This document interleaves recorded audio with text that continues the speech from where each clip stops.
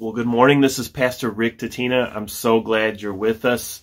I did want to let you know that there is going to be a new way to give to New Life Brookfield online. And so it's a simpler, safer, and it's a smooth process for all of your giving as we will transition toward it. The app we'll be using is called PushPay, and 80% of the giving for New Life Community Church is done online, and this app will give us the ability to use our phones and also use our computers and use our tablets and various devices to be able to give towards your church location. And so you can get started at newlifebrookfield.org.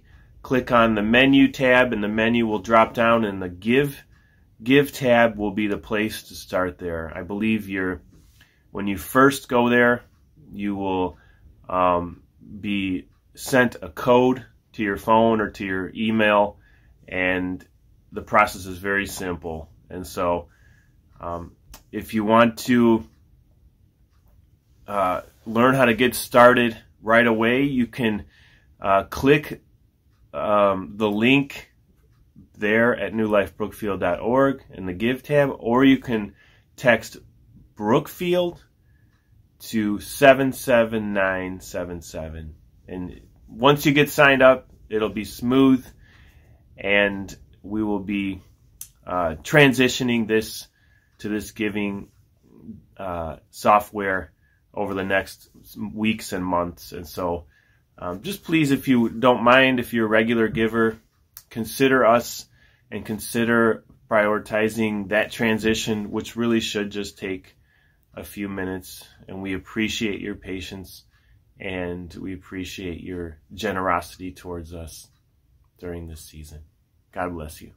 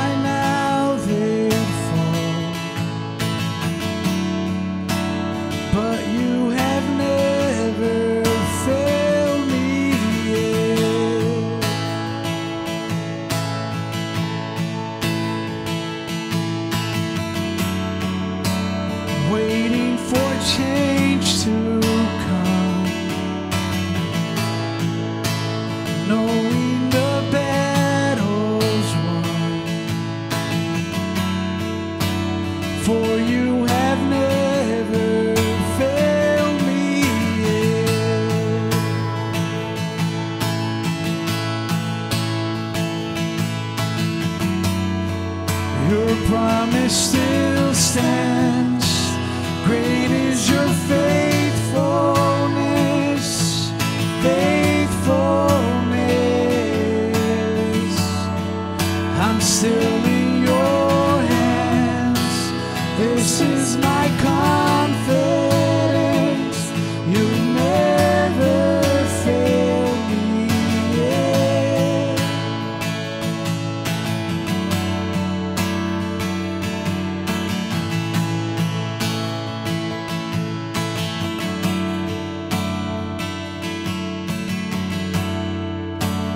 I know the night won't last.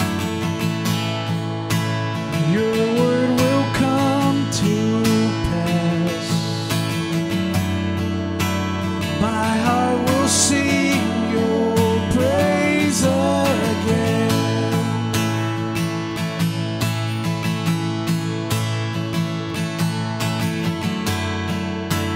Jesus, you're still enough. Keep me within your love. My heart will sing your praise again.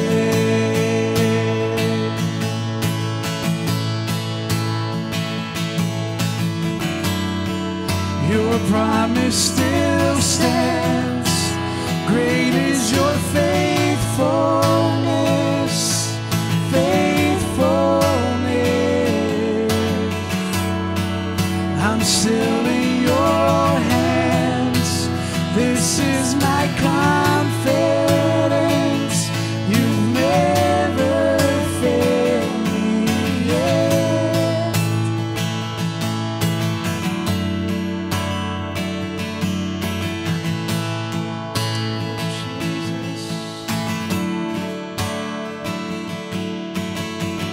I see you move the mountains, and I believe I'll see you do it again. You made a way where there was no way, and I believe I'll see you do it again.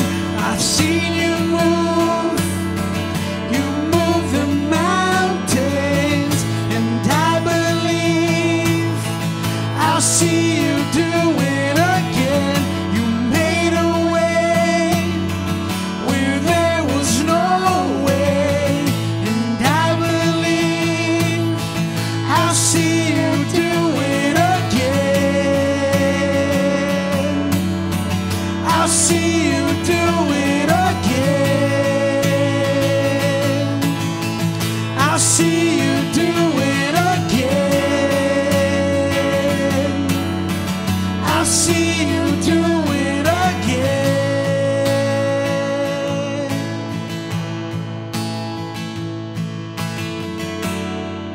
Your promise still stands. Great is your faithfulness, faithfulness. I'm still in your hands. This is my confidence. You never fail me. Your promise still stands. Great is your faithfulness.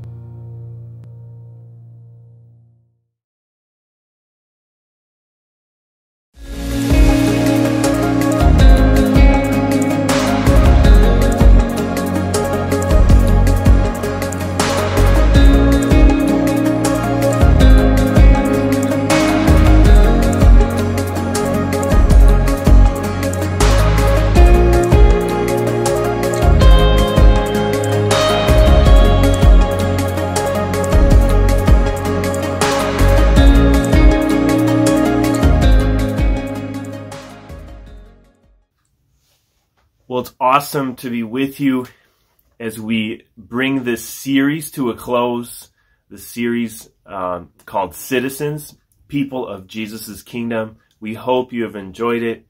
The first week we learned at the priority of God's kingdom in our lives and how we should and how we must regularly strive to prioritize God's kingdom in everything we do. And then last week we looked at our role as salt and light, as examples and influencers for that same kingdom. We were encouraged to be people of peace, be people of righteousness, even during this election season when everything is hostile and divided. And so our allegiance to Jesus transcends any allegiance we have to any political party or any candidate or any position.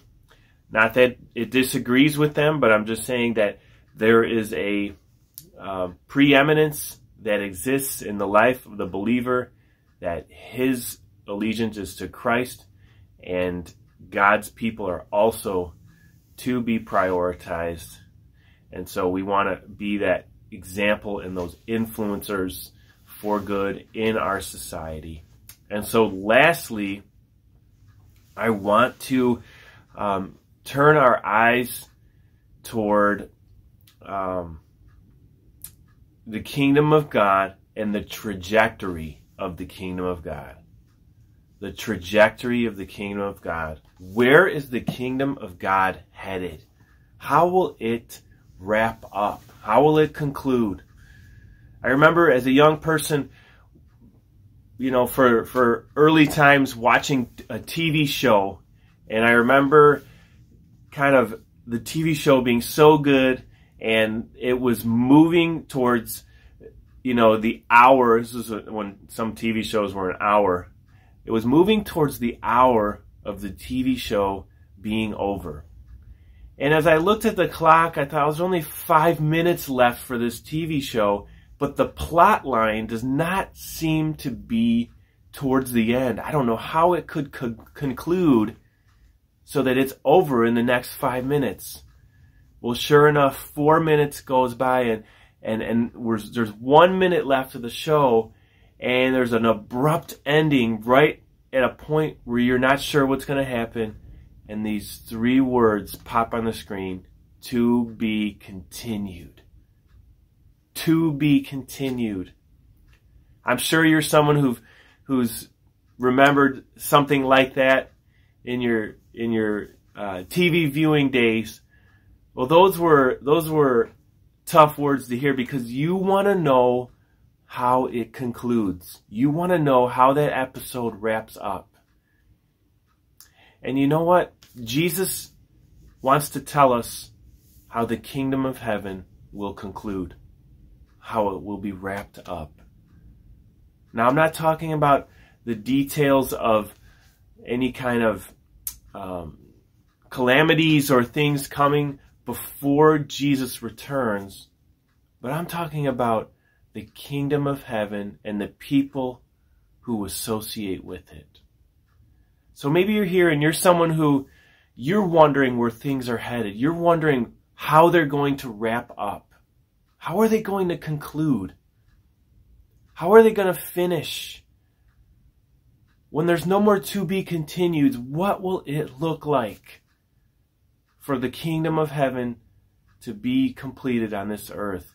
Or maybe you're someone who you know that it's urgent for people to get right for God, get right with God, but you're not sure how that relates to the finishing of the kingdom of heaven. Or maybe you're someone who you're wondering what would happen on the last day when Jesus brings before him people who are his and people who are not his. Well, listen, this is an important message today. And I don't want it to be something that is taken lightly or is casually discussed. I really want you to see the importance of what Jesus is going to tell us in Matthew 13. And it is this: how you should expect God to conclude the mission of his kingdom. How is God going to wrap up the mission of his kingdom? And what will happen to people who are not his and people who are his when he wraps it all up? If you would, let's look at Matthew chapter 13, verses 47 through 50. This is a short little section here. 2 points for us to digest, and trust me, it's enough. And it's really enough to motivate us to get on mission before it's too late. So how should you expect God to conclude the mission of his kingdom? Number one, God will separate his people from those who are not his people when the world ends. God will separate his children from those who are children of this world, children of the evil one, when his world ends. And all of those terms I just said, those come from the Bible.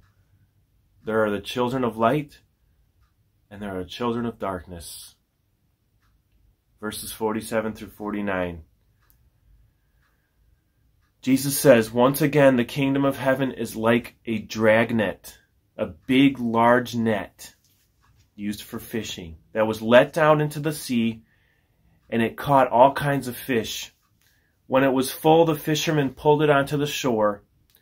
Then they sat down and collected the good fish in the baskets and threw the bad away. This is how it will be at the end of the age. The angels will come and separate the wicked from the righteous. Let's stop right there. There's a little bit more, but I want to save that for the next point. How will God conclude the mission of his kingdom? How you should expect him to conclude it. Number one, we said, was God will separate his people from those who are not his people on the last day, when the world ends. Look, the kingdom of heaven and the mission of it, when people are preaching, when people are handing a Bible to a friend, when people are talking about the gospel on TV, on social media, when little posts go up on Facebook and Instagram and various places, when you see a billboard that's talking about God, that's talking about Jesus Christ, when churches are preaching the word and the gospel goes forth at the end of the sermon, people, all kinds of fish, all kinds of people are being gathered into this huge net. When they were talking about a dragnet, it was not that type of fishing net that you threw from a boat. Like Peter, we often see that with the disciples. This was a different kind of net. It was a really wide net that went across the shoreline. And the parts that went further into the water had weights on them. And they would throw that net in, and the weights would drop into the water. But the men and the workers who were on the shore would hold on to the other edge of the net. And after some time, they would start to drag it towards the shore. And what that net was doing when the weights dropped down was it brought all kinds of everything, actually. All kinds of fish, all kinds of sea creatures, even garbage and rocks and seaweed, all into that net. And it tried to get as much as it could so that it would get the good fish and not let them escape.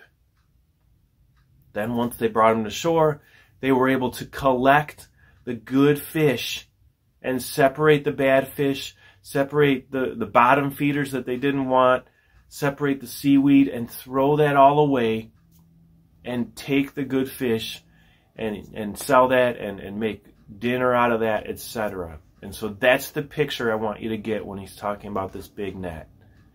So the kingdom of heaven, when it's being preached and brought forth in all kinds of venues, is like that net. It's picking up all kinds of people. Now really, in that net, there are only two kinds of people.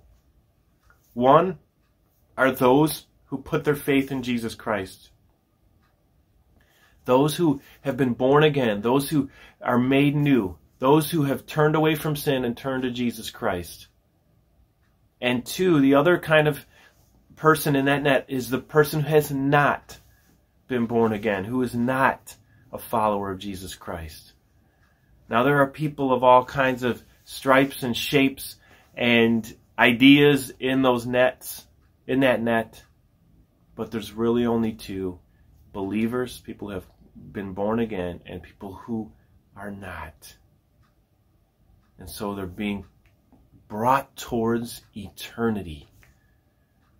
The net is being drawn closer to the shore, and it's like a big funnel where everything we're doing in the world, everything that's happening in the world, is headed toward eternity. And some people, honestly, they're in the net and they don't even really know it. They don't know that eternity is where we're headed. They're not prepared for it. They're not really thinking on it. They're sort of going along with maybe this new move of God in the area, or there's some big church thing going on and they go to it, but they never come to Christ. But they're in the funnel, they're in the net, and it's going towards eternity, and they're not ready. And they're not ready because they haven't believed in Jesus, of course, but also their lives are marked by sin, and they need a cleansing of it through Jesus, and they don't have it. Every single person in this world is headed toward eternity. Some don't know it, some rarely think of it, some maybe care less, some are afraid to consider it. But it is of vital importance for us to deal with our relationship with God before the net gets to the shore. Because at the end of when the net gets to the shore, there is no more chance. The angels, it says, will come, and they will separate the good fish, the people who are God's people, and those who are not. And that will be it. Now it says in verse 49, this is how it will be at the end of the age, at the end of the world. The angels will come and separate the wicked from the righteous. You see, people who have been born again, who have the Holy Spirit in them, are being moved by Him to do what's righteous in their lives. But those who are not, they still are following a pattern of sin. They're following the wicked one. Even if their lives look pretty put together on the outside, there isn't any allegiance to Jesus Christ. He's not their Lord. He hasn't saved them. They haven't reached for it. And the angels will come forth and will separate God's people on one side and those who are not God's people on the other side. Pretty sobering, but it's in the Bible and we can't ignore it. We don't tear these pages out of our Bible. We read them, we believe them, we respond to them because Jesus has given us these are His words. So God will separate His people from those who are not when the world ends. That's what God's going to do, is He concludes the mission of His kingdom. I was reading some stories, and I don't mean this as an illustration that makes fun of anything, but sometimes there's these people that go to weddings and they crash weddings. I know you've probably seen movies like this, they're comedies and things, but there's some people that really do this to take advantage of, like, the drinks or the food or just being there, and they're really not supposed to be there. One example was there was a wedding that was happening in this one area of a conference center, and then in the next room there was some kind of famous person that was there, and some people were meeting them, and 10 to 15 people sort of sneakily made their way into the wedding, gradually made their way up to the bar, and were ordering drinks and were ordering all kinds of things that they were not supposed to, because they were not invited to the wedding. Finally, people who were in charge of the wedding coordinator, caught wind of it, and they were able to kind of put a stop to it and have the people leave. Those people were not welcomed at the wedding. They weren't part of that wedding. They didn't know those families. They weren't invited. And they had to be separated and kept out of the wedding. Now that's a little bit like the kingdom of God. But the way it's not like the kingdom of God is that people who get separated out from the wedding have been invited. So many people have been invited to come to Jesus Christ, and they have not. And they will be separated because they have rejected the invitation. And as the net rolls towards eternity, they will be shocked. And they will not be put with Jesus and his people on that side. We must deal with eternity. It's so important. Here's number two. How you should expect God to conclude the mission of his kingdom. God will send away those who have proven to be evil and assign them an eternal destiny. And those who have proven to be his will also receive an eternal life. Let's look at verse 50, very short. The angels will come and separate the wicked from the righteous and throw the wicked into the fiery furnace where there will be weeping and gnashing of teeth. Okay, very, very sobering. Very sobering picture. But I will be honest with you. The number one talked about topic in Jesus' ministry was eternal punishment. He warned people of it. He gave it pictures and illustrations like he does here, a fiery furnace where there's sorrow and anger and gnashing of teeth at God. Anguish and anger, inconsolable grief. He warned against it so people wouldn't go there and take seriously the soul status they have before God and get right with God. Because when the angels come forth and separate God's people from those who are not God's people, there will be eternal assignment of destinies, eternal life and eternal punishment. The furnace of fire is an imagery that should remind us of the Old Testament when Shadrach, Meshach, and Abednego were thrown into the fiery furnace, and God was in there. There was a fourth person in there. And most people theologians think it was Jesus. And they were untouched by the fire. They didn't even have smoke on them when they were brought out. But yet, those who reject Jesus and face eternity without him will not be kept from the furnace's flames. They will be there for eternity. And there will be inconsolable grief and anguish. Gnashing of teeth usually meant just anger and bitterness. And weeping is a severe sorrow that people will have. The afterlife and eternity is a real thing. It's something to consider. It's something that we're all headed toward. And it's something to deal with God's way. Here's a couple quotes I have from you about famous writers and celebrities and people who discounted and had a warped view of eternity, which does not fit what Jesus says here.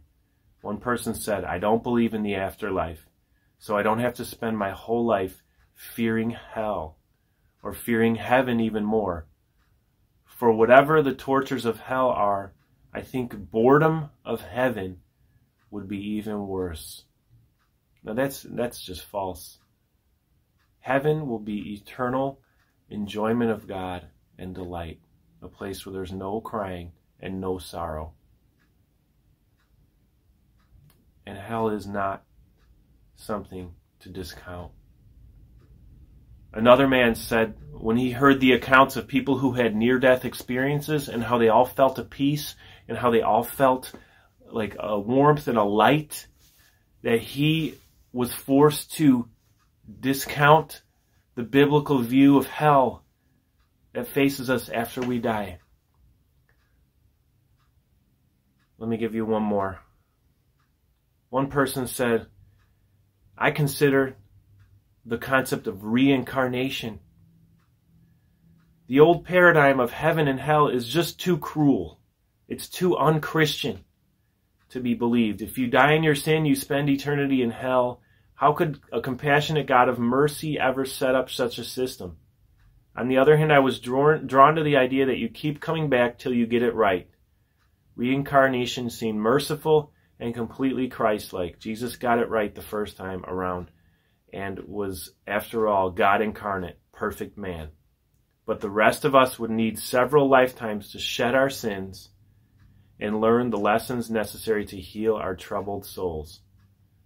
I'm sorry, but that is wrong. Yes, Jesus came and got it right the first time, but we have a chance to get it right because he has provided the way for us.